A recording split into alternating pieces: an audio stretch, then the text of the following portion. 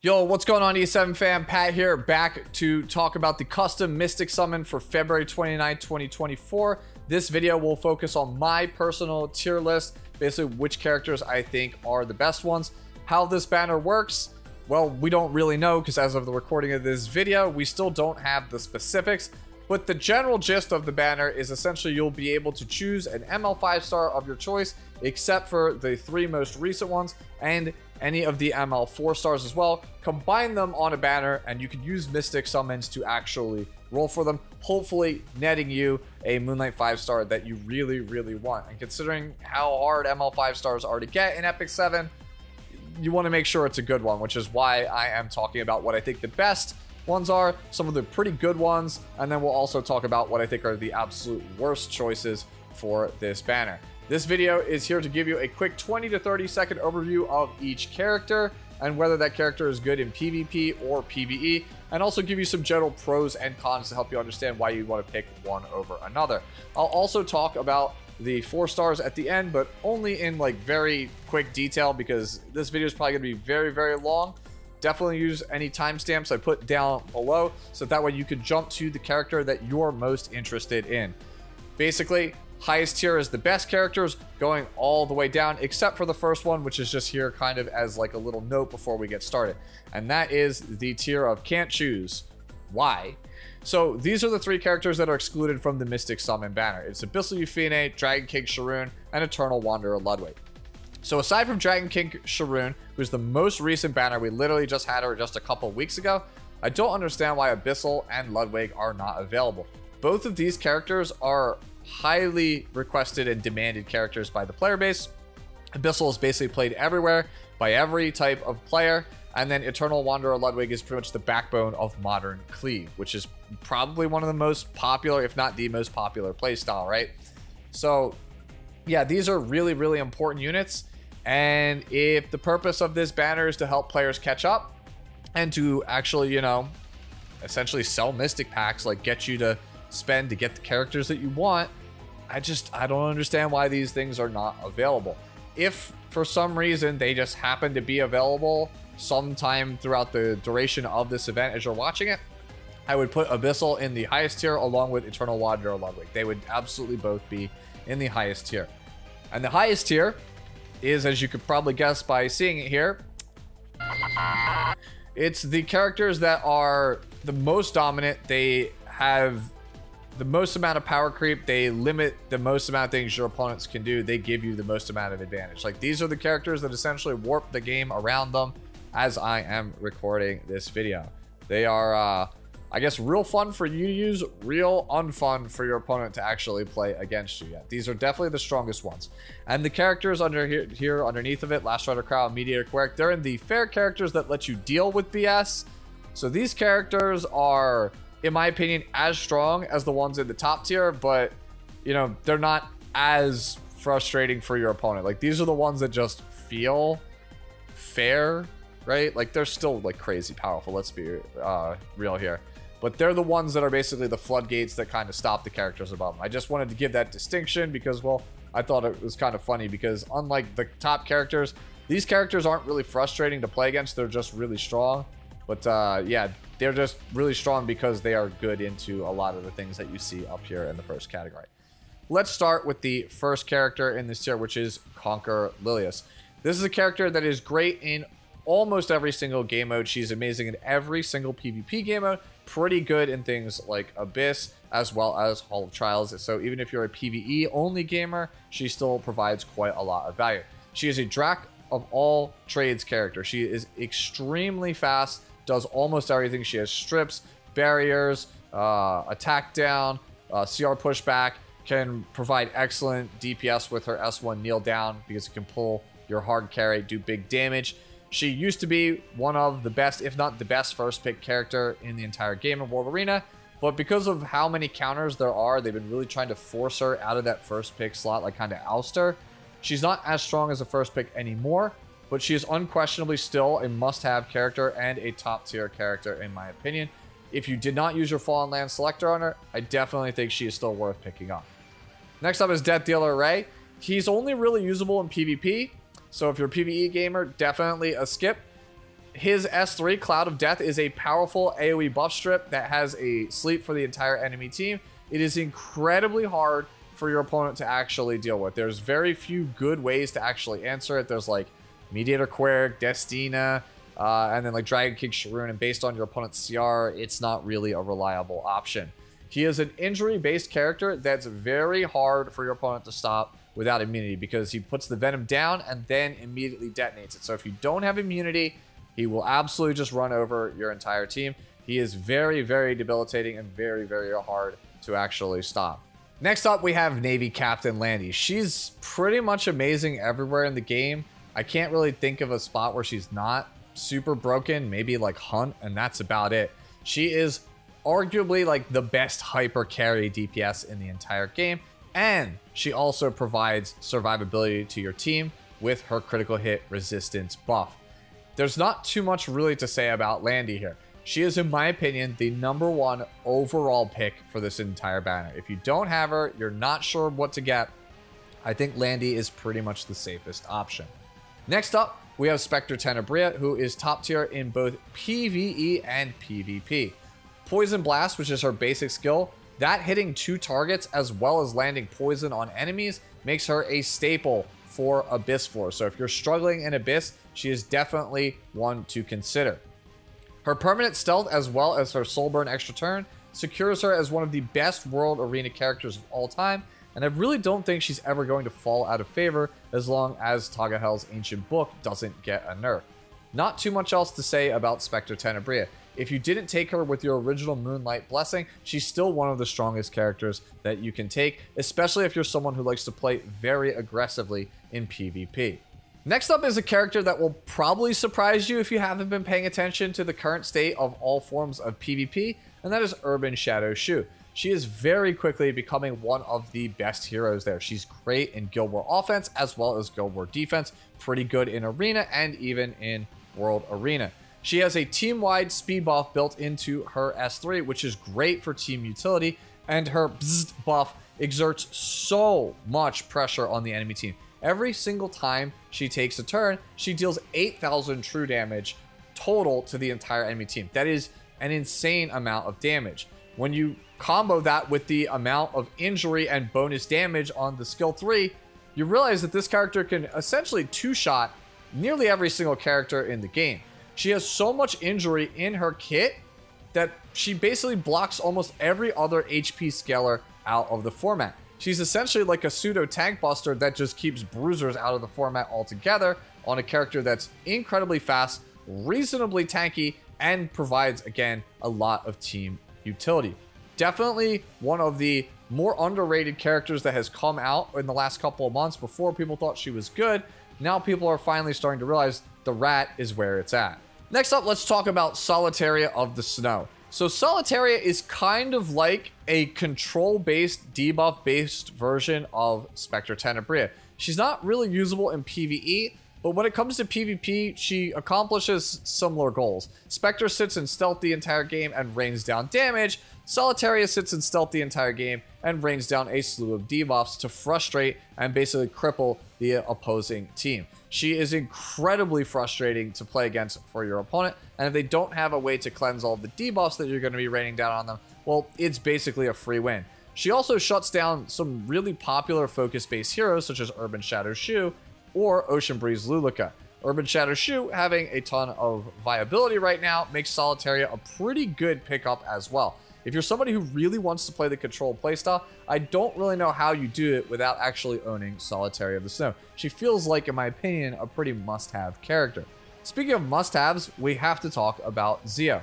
So Zio is a high-speed contester for PvP, and he comes in 2 distinct playstyles. A high-effectiveness build that is usually played on Tagahel's Ancient Book or on Bloody Rose. And this is usually to set up cleave, control, or aggressive style strategies. For my slower turn 2 players, my tank down and standard players, you might want to consider playing him as a high damage bruiser with the artifact Time Matter. This is so that way you have a bruiser that can actually take a hit and also be a hard carry for you while still being able to contest fast playstyles.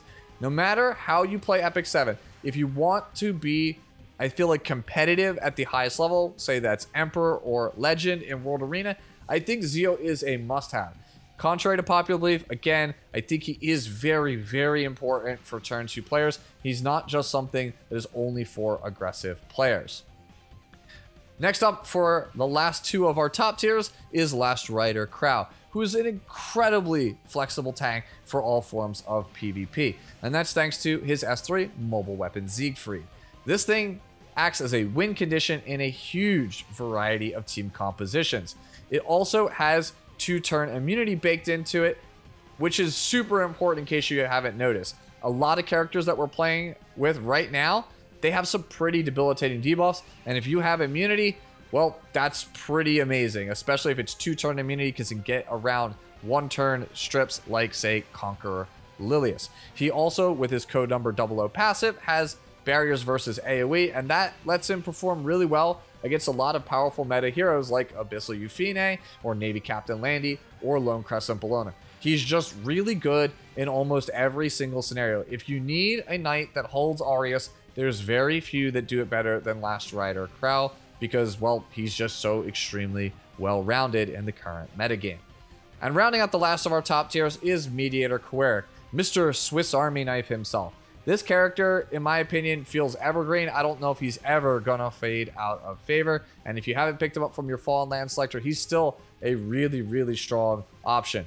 He has an option for nearly every single scenario in PvP. And he's also pretty good in PvE as well. Think of things like Ancient Inheritance. His S3, Nature Restoration, is the best cleanse in the entire game. You can't stop him from using it. It is a full cleanse, and it gives your team the best offensive buffs in the game to boot in 2-turn immunity and 2-turn attack buff. His S1 Retribution and his S2 Balance of Power are also game-winning abilities when used well. There's just, again, nothing that this man can't do, and I just don't see how he ever actually falls out of favor. People keep saying that he's not as good now as he used to be, but then you just tune into streams and you still see him all the time. So I just don't know why you wouldn't consider picking up Mediator Kawerik. I definitely think he should be one of the finalists on your list, especially if you're struggling in this meta where debuffs are so common. All right, so with the top tier BS characters out of the way, let's talk about the commonly played characters. These are characters that are meta, but not meta warping like the ones that we just talked about per se. So let's start it off with Briar Witch Iseria. So Briar Witch Iseria is a reliable AoE strip plus a 2-turn defense break on the opponent's entire team, which allows you to easily punch through enemy defenses. Great for people that like to play very, very aggressively in PvP. She is an anti-revive character thanks to her passive, so neither team can actually revive, so it stops things like Maid Chloe or even like Apocalypse Ravi from getting a revive. So if your opponent is relying on that Destina, for example, pretty good time to take Briar Witch Iseria. She also has a ton of bonus hit chance in her kit, making her great versus dodge-based heroes such as Savior Auden, Remnant Violet, or something like Specimen Says. Next up, we have the god of arena offense as well as Guild War offense in Dark Corvus. Soul Burning his S3 Devil's Descent kills most heroes in the game in one hit, and he's got Extinction stapled onto it to boot, so once he kills you, you're gone. There's no way you're coming back. He is a pocket pick in World Arena for when the enemy team has low damage teams or is trying to play control because, well, he can't be stunned. If you're looking for a character that is just going to get you an easy 3-0 every single time in Guild War, let you climb arena slow but steady, and be a decent character that you can pick in World Arena, I don't really see why you wouldn't pick Dark Corvus. He's just the best Guild War character in the entire game. Next up, we have Faithless Lidica. She is a staple cleave and control setup hero, in my opinion. Some people might have her a bit lower on their list, but considering the state of cleave, you're either going to be playing something built around Eternal Wanderer Ludwig with like Zio and Rand, or you're probably going to be playing something like Faithless Lidica plus Fumir cleave. So to me, that says that she is a staple character. And it's all thanks to her S3, Hysteria. This thing outright denies key heroes from getting to play the game. It just resets their skills, and they're just kind of useless. The problem with Faithless Lidica is that she requires incredibly good gear to play, as well as Guiding Light, which is a limited artifact. If you don't have Guiding Light, or at least several Guiding Lights to be able to play her plus other specific characters, you're going to have a hard time. Again, requires really, really good gear, so you have been warned if you're going to take this character. Next up, we have my favorite character in the entire game, which is Lionheart Cermia. She is a warrior that thrives on enemies abusing counterattacks, dual attacks, and extra attacks. She has two ways to be played. Lifesteal set with the Proof of Valor artifact mitigates her biggest weakness, which is her poor bulk, but it comes at the cost of a lot of damage. The current meta build is the Destruction set build with Golden Rose. This has a ton of damage and allows her to absolutely obliterate her opponents, but she still has those bad stats, so she's pretty susceptible to getting blown up, which is why she isn't really higher on this list. If you have most of the top tier characters, I don't really think you could go wrong with Lionheart Cermia. She just provides a lot of value in a lot of PvP scenarios. Speaking of characters that provide a lot of value in PvP, we have Lone Crescent Bellona, who is absolutely a fan favorite, and for good reason. She is an extremely high damage reactionary DPS for PvP. Essentially, she's somebody who thrives on countering and getting her S2 passive proc to do huge AoE damage. She always lands critical strikes on every attack, by the way, which makes her great versus Navy Captain Landy, which is one of the best DPS in the entire game. And her damage in general is just so high that she can outright kill most of the meta heroes in the game in one hit, assuming that they don't really have that much mitigation. The only real drawback to Lone Crescent Bellona is that she really, really needs high-end gear. If you don't have extremely good gear, she's going to feel pretty lackluster. She only really starts to feel like a super broken top-tier character when you have extremely good destruction or counter gear on her. Speaking of characters that have hard gear requirements, let's talk about Martial Artist Ken. He is a very well-rounded reactionary DPS. Not super high damage like Lone Crescent Bellona, but again, he feels a little bit tankier, a little bit harder to deal with. Again, another character that's only super good in PvP, and his main niche is that he punishes critical hit-based damage dealers. He has Provoke on Knockout, which triggers whenever they land a critical hit on someone other than him, which will then force them to attack him, which will hopefully trigger his S2, Dragon Flame, which that counter hit does so much damage and certain team compositions simply cannot actually deal with it. There are other ways to play him, by the way, such as a really fast cleave opener with defense break, but no matter how you choose to play him, he's gonna need really good gear to get him to work. Otherwise, he's super easy to beat, right? He's super easy to control, or he can just outright die in one hit from a character like Savior Odin. So if you don't have that good gear, even if he's really cool, he might not be the character for you. Our next tier is the sometimes played tier. These characters are by no means bad. In some cases, these characters are better than the commonly played characters, or even the BS characters, right? The super top tiers. It's just that they're a little bit more niche. You can't just pick them every single game, but when they're good, they're really, really good. So let's start it off with my man, Ambitious Tywin. Ambitious Tywin is an anti-debuff tank that doubles as a control win condition for PvP. So he's good versus control, he can be your Aureus holder, and well, he can also just win the game for you by himself. And that's because his S3 Flash is ridiculous. It's an AoE attack that stuns the entire enemy team and also defense breaks them. And if you soul burn it, it basically can be up every other turn. The problems with Ambitious Tywin are that he can very easily get overwhelmed by lots of debuffs. Battle Command only really cleanses one thing per one turn rotation. He's also shut down really hard by immunity, which is kind of a staple right now considering how rampant control is actually in the meta. So he's really difficult to pick early, which is kind of where you want to be picking your tank. Next up, oh how the mighty have fallen. Apocalypse Ravi. This character is still kind of good, but has some issues. For those of you who don't know, she used to be the best character in the game. She is a tanky bruiser that is meant to anchor your team in PvP, allowing for some pretty spectacular comeback scenarios. Her S2 passive, War God's Might, makes her incredibly hard for certain heroes to actually kill her, and her S3 Deliverance is a powerful single target nuke that also revives a fallen ally if it secures a kill, hence making her an amazing anchor. The problem is, the metagame is really hostile towards this character right now. Control and injury-based compositions are everywhere, and she's bad against both of those things. So it's hard to use her anywhere other than a 4th or 5th pick scenario in World Arena when your opponent just doesn't really have a way to deal with her. Next, let's talk about Architect Laika, who is a powerful last pick in World Arena. Essentially, she's the character you pick where if you want it dead, it's dead.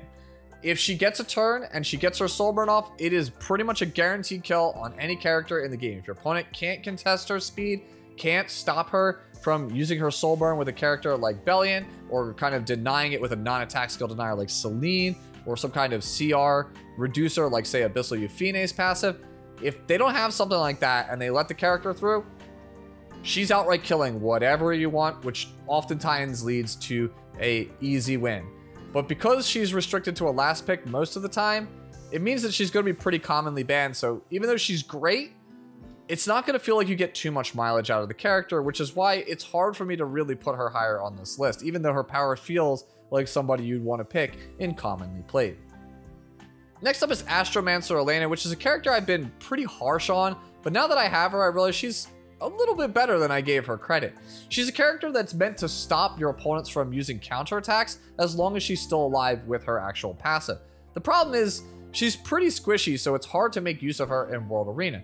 That said, versus AI in things like Guild Wars and Arena, it's significantly easier to protect her and set her up, making her great for players who want to cleave really easily in PvP game modes like Arena Offense or Guild War Offense, and I think that's really where she shines. If you're somebody who likes to play a lot of regular Arena and doesn't really care about World Arena, Astromancer Elena is an amazing pickup for you, especially if you like to play very fast team compositions.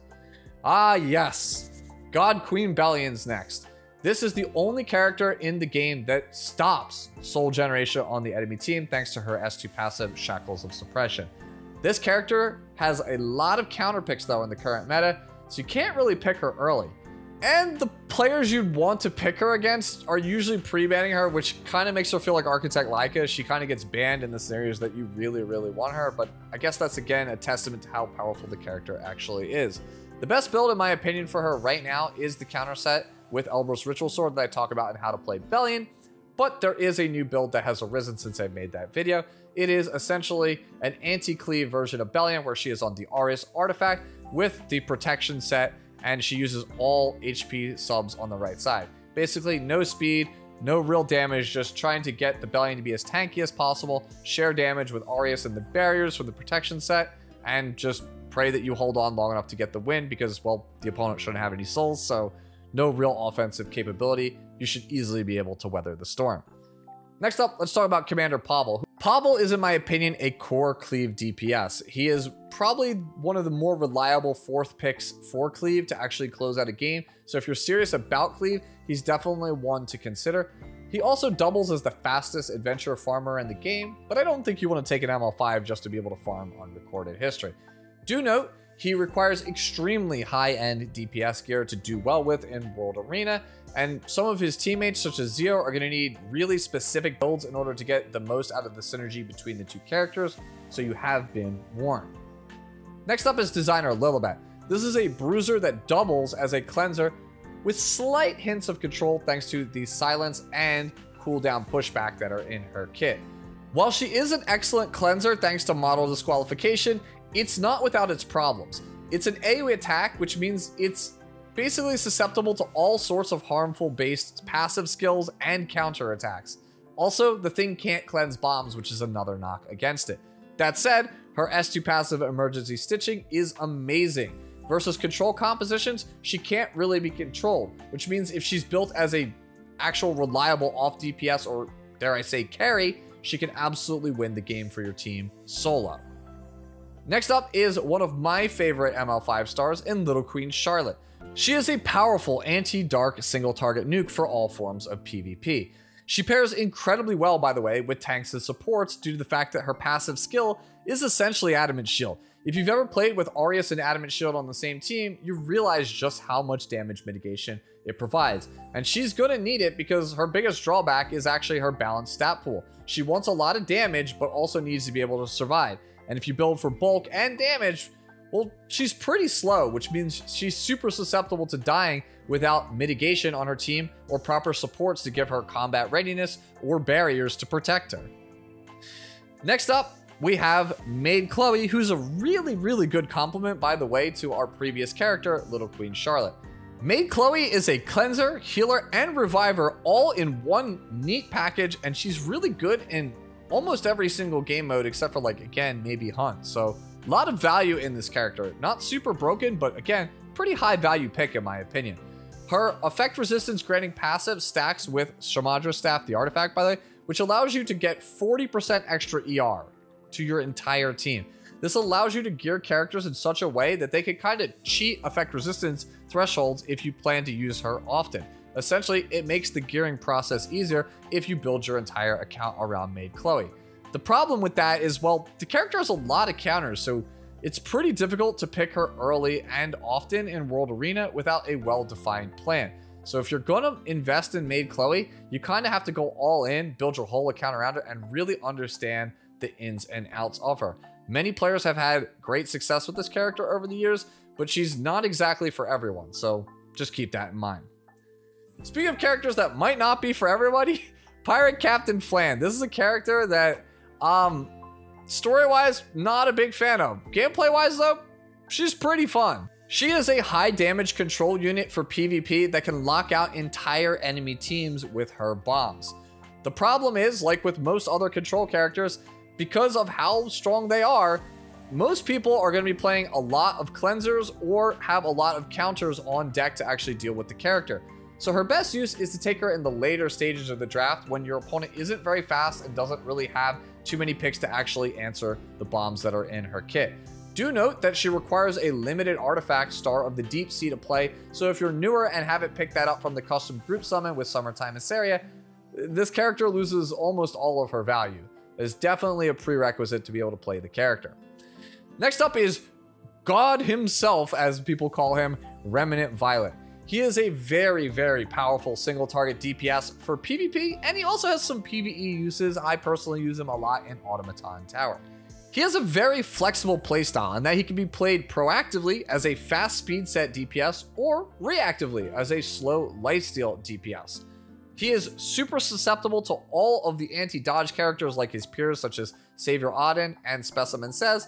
The thing is though, his dodge is not innately built into the kit, which means non-attack strips like the one found on Conqueror Lilias kind of hose him really badly, so you can't really pick him early like you can with those characters. He's kind of reserved for a 3rd, 4th, or 5th pick slot in a lot of World Arena games. Still one of the stronger single target DPS though in the entire game. Next up, we have Requiem Rowana, who is another really strong asset to cleave composition. She is a very powerful control character that slots into those types of strategies.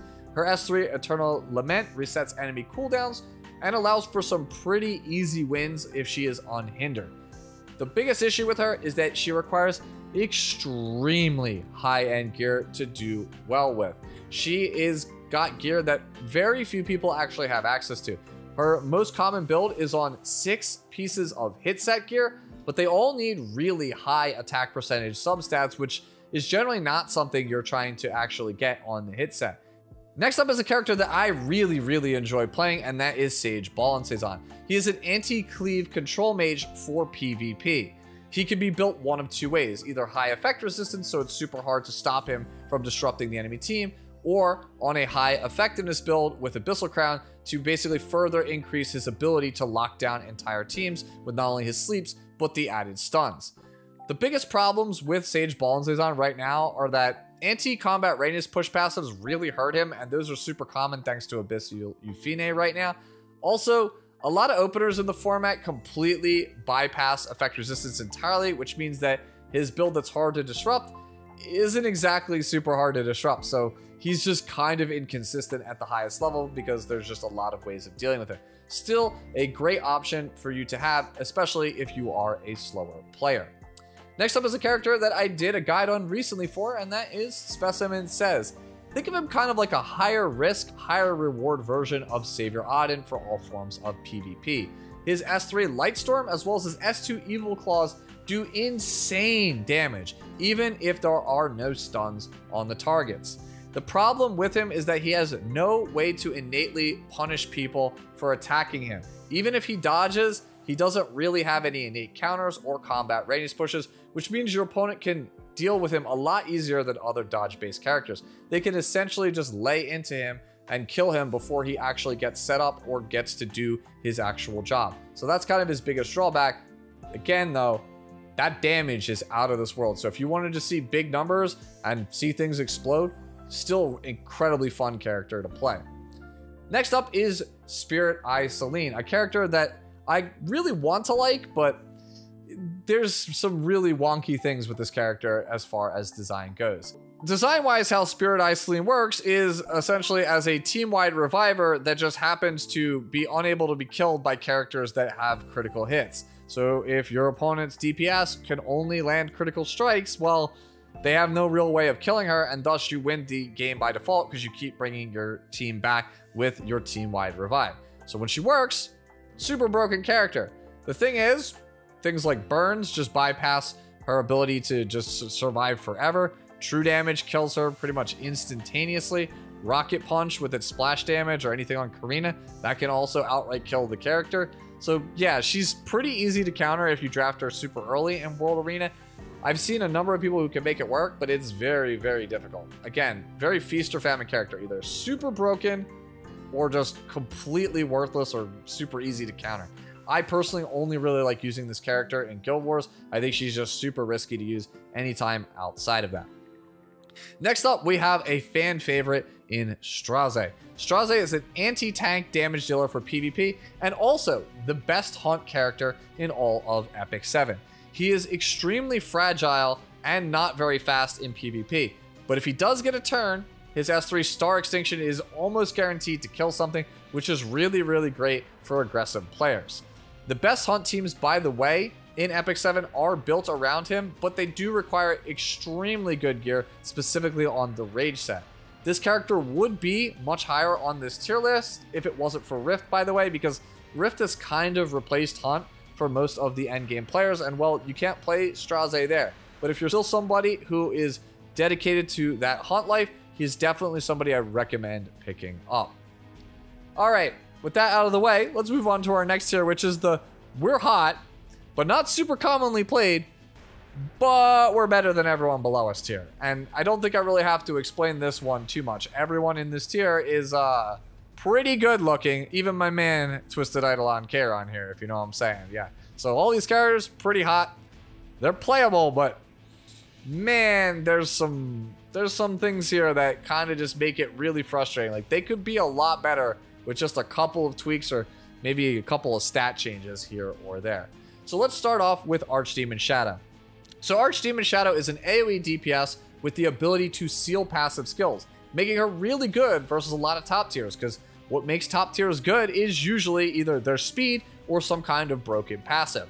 The problem is that she's really hard to use, right? There are a lot of counters against this character. Immunity is incredibly common, so it's very hard to get her seal down on the specific targets or get like blind or burns, which are the other debuffs in her kit. And well, if her S2 just doesn't proc or you don't get counter set procs, feels like the character is worthless. So she is very, very inconsistent at high level. She also requires a limited artifact, Fairy Tale for a Nightmare, to be decent. You could play Yellow Violin to get around the immunity, but then you just don't really do as much damage without Fairy Tale for a Nightmare. So it's kind of rough, right? Being an Archdemon fan is suffering. Speaking of suffering, we have Judge Kisei next. I feel like suffering is the name of the game if you're a Judge Kisei fan, because this character has been bad for so long, and she just had a rework, and she still, as you can tell by her tier placement, isn't exactly good. So what Judge Kisei is supposed to be is a warrior who can reset enemy cooldowns, defense break the enemy team, and deny counterattacks. In actuality, she is a warrior with really bad stats to go with her kit. She would be better suited if she was a ranger for Guiding Light or a mage for access to Hagel's Ancient Book, which she kind of really needs in order to do her job. She's just really easy to counter, very hard to set up, and super inconsistent at her job overall. You can still make this character work if you're a huge fan of her, just know it's going to require really good gear, and also really good setups that your opponent isn't going to be able to see coming. If they can predict that, well, the character just doesn't really have a whole heck of a lot of value. Speaking of value, let's talk about Operator Cigarette, who, unlike Judge Kise, whose value feels like it's going down, Operator Cigarette's value feels like it's going up. Let me explain. So Operator Cigarette is an anti-barrier assassin for PvP. She suffers from really poor base stats, so you need to hyper invest in damage in order to actually do something with her. And that usually comes at the expense of speed, which makes her somewhat inconsistent and hard to use. That said, barriers are on the rise because of characters like Urban Shadow Choux, so maybe her value will actually go up as more and more barrier characters start to see play. Next up, we have, in my opinion, the hottest character in the game, and I will not hear it about anybody else. You could tell me Luna or anybody else you want in the comment section. It is Sylvan Sage Vivian. She is absolutely the hottest character in this game. You cannot change my mind. The thing about Sylvan Sage Vivian is that she is a jack of all trades, master of none character, just like Conqueror Lilias, but the thing is, Conqueror Lilias is a lot more well-rounded and a lot faster with a lot more support skills than Sylvan Sage Vivian. She is essentially just an AoE mage that just happens to have a little bit of team utility in the healing and buff department. She's great if you need a safe AoE DPS, but she kind of does little outside of it. That's the thing, right? She doesn't hit the hardest, right? She's not the most explosive. She's just well-rounded, and usually well-rounded characters don't exactly perform the best in Epic 7. The last character in this section is Hinojin's husbando, Twisted Eidolon Keiron. He is a slow damage dealer that punishes equally slow teams that have a lot of buffs on them. His S3 Sword of Requiem is a near game-ending ultimate, if you can get enough stacks on it. Emphasis on if, right? And that's because, well, he is the dreaded Scorpio Thief, which means, well, he is made of paper. The game tries to get you to not attack him, basically deter attacking him by giving him a counter buff, but that could easily get stripped by somebody with a ton of effectives, so you kind of have to just dedicate a ton of ER to the character. And the really good debuffers, well, they're still going to get through anyway, right? So he kind of is relying on characters like, say, Christie and like Bastion of Hope and things like that in order to actually do his job. But even then, at the end of the day, he is a Scorpio Thief, so he's made of paper. He's probably going to get evaporated. Really good when he works, if, again, he works. That brings us to rarely used. These are the characters that I think kind of really need some help. These are the ones that I would not recommend taking unless, well, you have everybody else above it, right? So here we go. Let's start it off with Arbiter Vildred, who used to be the best damage dealer in the game. The problem is nowadays he's too easy to kill and he doesn't really do enough damage. Like, it's funny because he used to be known for insane damage. Now it feels like he can't kill anything except for squishy cleave based characters. Still pretty good as an adventurer farmer, though, for unrecorded history. Next up is Closer Charles. He is a cleave opener, but he's really hard to gear and use due to his base stats. Now, I know there are players out there who can make use of him, namely KJ, for example. He loves playing Closer Charles, but KJ has some of the best gear in the entire world, and only players of his caliber, I feel like, can really bring out the most in it. Otherwise, it's better to just invest in other characters. His best use right now, in my opinion, is for Astromancer 13 as a one-shot character, where he's quite a bit faster than a lot of the other alternatives. Next up, we have Desert Jewel Basar, Mr. Jojo himself. He is an anti-barrier healer as well as a cleanser, right? The thing is, we are in what I like to call a Soul Weaver renaissance, meaning that anything DJB can do, a lot of other heroes can do too, because the Soul Weaver quality is so good right now. There are so many great Soul Weavers to choose from. And the only thing that really separates him from his peers is his barrier inversion. So if you wanted any other feature in his kit besides the barrier inversion, there's probably someone who could do it better than him, or, you know, just as good as him with way better stats, because his stat line is kind of trash. Not a bad character. Again, though, it's hard to recommend him when there are so many other alternatives out there in the game right now. Next up is my girl, Fallen Cecilia. Still probably my favorite tank in the entire game. And she used to be the best tank in the game. But man, she definitely needs some help. Because right now, the only thing I think she's amazing with is against cleave. If you're playing against cleave comps, she's absolutely one of the best. But the thing is, she's competing with Eaton, who is a 3-star. So what does that really say about the state of the character? Versus anything that's not cleave, she doesn't really present any potential game-winning plays or threats like Last Strider Krau does, or Yoha does, or even somebody like Unbound Knight Arwell, right? Arwell has a game-winning potential strip and stun. Fallen Cecilia has nothing like that, which is why she is this low, and she definitely needs some love. Smilegate, please. Okay, speaking of characters that I would love to receive some quality of life updates is Ruel of Light, who is my favorite Soul Weaver in the entire game, and she's definitely fallen on some hard times. Ruel is a healer, cleanser, and reviver all in one for all game modes. The problem is, well, everything she has is single target, and it's on a really long cooldown. So if you're fighting anything with a lot of AoE, she feels kind of useless. If you don't have enough gear to make her kind of decently fast, it's going to feel like an eternity before she can actually heal you, right? And the thing is, when it comes to PvP, well, if you try to build her with enough ER so that way she doesn't get debuffed, well, she's paper thin and she can get killed by a lot of DPS in the game in one hit, like, say, Remnant Violet or Specimen Says. So to counteract that, you have to build her tanky, but that means that she has no effect resistance, which means she is super easy to control. Feels really bad, man, to be a Ruel fan in 2024. Please, again, Smilegate, help me out. Help my girl out, please. I'm begging you. Now, to complete the trifecta of characters that Sue used to really like playing but doesn't get to play anymore, we have Silverblade Araminta. She used to be the former best character in the entire game, thanks to being the only hero in the game with 100% AoE stun. And she still has that. The problem is that it's just super hard to use her currently, right? She needs really high speed, really high effectiveness, and she also needs high bulk so that way she doesn't get killed in one hit. And on top of that, as we talked about with all the other debuffers in the game, immunity and cleansing is running super, super rampant. It's just too easy to counter this character, too easy to disrupt her, I feel like, in this day and age. Honestly, I blame Angel of Light Angelica, because once we got her, everything just needed to start being immune to actual debuffs, needed to start being able to break out of actual debuffs, right? And that just made it so that Silverblade Araminta, who used to be just like okay-ish to kind of bad, just kind of stayed there, even despite all of her buffs and reworks and things like that. I just don't know how you ever actually get this character to be viable without actually giving up her 100% AoE stun, right? Lastly, in this tier, we have top model Lilica. They basically reworked this character so that she is Closer Charles with a single target nuke. The problem is, Closer Charles already is in this same tier, so he's not exactly the greatest, right?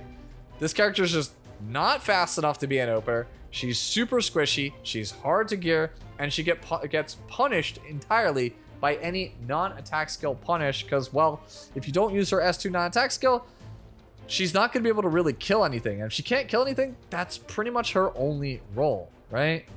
So yeah, it's hard for me to really recommend top model Lilica. So our second to last tier, as you could probably guess here, is called Literally Anything Else. So better than just not rolling on the banner, almost, kinda, right? Unless, like, the next character I'm going to talk about is the only character in the game you don't have, it's probably a better idea to save your resources. And that is the man, the myth, the legend, Blood Moon Haste.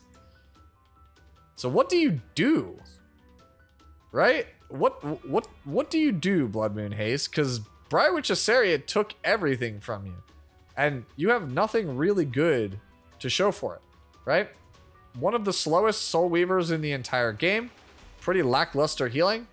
Damage mitigation, sure, but it's not a whole heck of a lot. S2 is basically super easy to stop with Unbuffable and all the strips that are in the game right now. And S1 is just a pretty pitiful strip. So yeah, he sucks. And he should absolutely be on the balance adjustment preview whenever we get that. Supposedly it's this week. If any of the characters do change in that balance adjustment preview, I'll talk more about where I would put them in these various different tiers during that video, so do stay tuned for that. Last thing before we close it out, here is the ML 4-star tier list that I would take accompanying your ML 5 stars in case you want it. Main ones to focus on are these top 5. If you're somebody who really cares about PvE content, specifically things like Expedition or Abyss or like Ancient Inheritance, I think Kitty Clarissa and Sinful Angelica are must pulls. Sinful Angelica also has a lot of value for things like hunts. So if you're not doing Rift, but you're trying to get your hunt teams in order, really great character to pick up.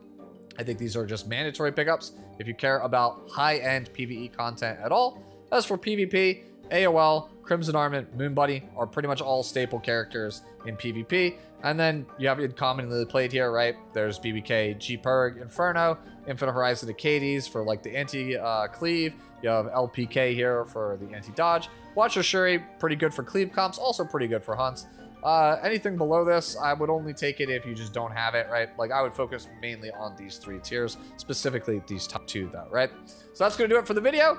As always, let me know your thoughts down below if I missed anything. If you need any more questions answered, I'll answer them down in the comments below, or just hit me up on Discord. As always, enjoy the rest of your day, the rest of your week. Catch you in the next one. Later.